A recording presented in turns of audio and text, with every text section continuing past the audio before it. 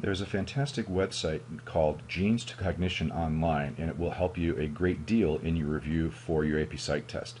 Now you look down here, and what's really amazing is that in the G2C website you've got cognitive processes, language, thinking, learning, memory, attention, and perception. You also have a section on disorders, and of course you can move these things around, and of course you can click on any one of those, and they go into a number of wonderful detailed bits that you can check out about any of those topics. Today's focus is on the section on the brain. So you have the whole brain, and of course you can move it around. You can make it do spins.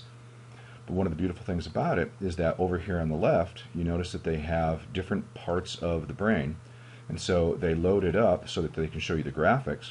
But then over here on the left-hand side, they have detailed explanations.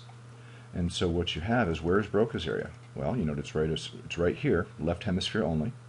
And so this is just a fantastic little site that, if you take the time, and the link is going to be below the video here. If you take the time to check this out, you'll love it. It's fantastic.